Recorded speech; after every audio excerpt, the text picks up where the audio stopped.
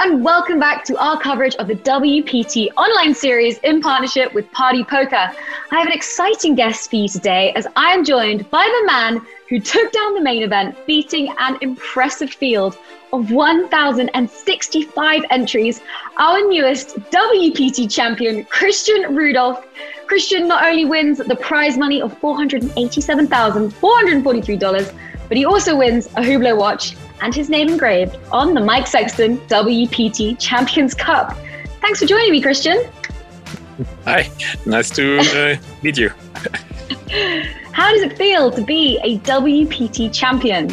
It's an awesome feeling. It's just, there was this COVID season. Every day there was like a lot of tournaments for like almost 1.5 years, and I was mentally lost, and I just wanted to start the vacation on Monday, and now it starts on Thursday, but still feels very good. So yeah, perfect timing. And how does this win differ from your other career highlights? I play for winning, obviously for cash as well, but my girlfriend is always like, oh man, come on, you finished third, second, and I had like a lot of second and third. Nothing feels better than a win, right? And especially when it's a WPT title win. Yes. Last night was a marathon of a run. Like, you guys were playing for hours on end. You said you didn't finish till 5 a.m. your time. But what are your secrets for staying so strong during such a long tournament? It's just a routine, right? So like I make like 4 coffees just to get prepared, take a shower, probably take a small walk outside, and I try to do it every day to get really good preparation for the tournament. And was there anyone at the final table that you were particularly afraid of, or you had your eye more on than the others? I think this was like pretty hard at the final table.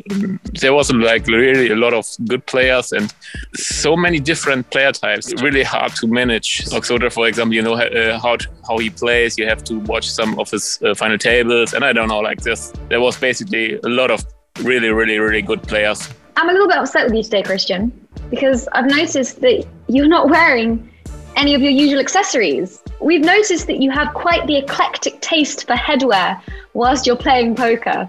Is there a specific reason for these accessories?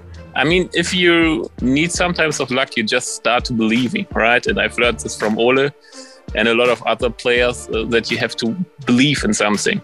And obviously I had the hat yesterday, and I had my 7 socks on yesterday. But this is the reason I don't wear it right now.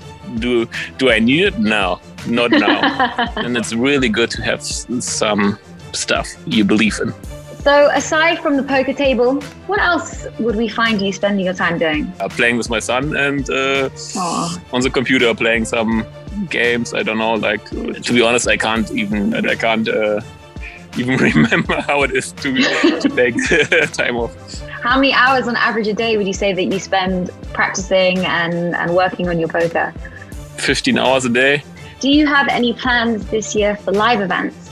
Yes, I actually plan to go to Vegas, depending on how the travel situation is. I'm really looking forward to play live, but it will be more like probably meeting old friends, saying, hi, nice to meet you. Oh, you got fat in the last 1.5 years. Yeah, bro. All right, Christian. Well, I'll let you enjoy the rest of your evening. Thanks so much for taking the time to chat with me today. It was great to get to know you a bit better.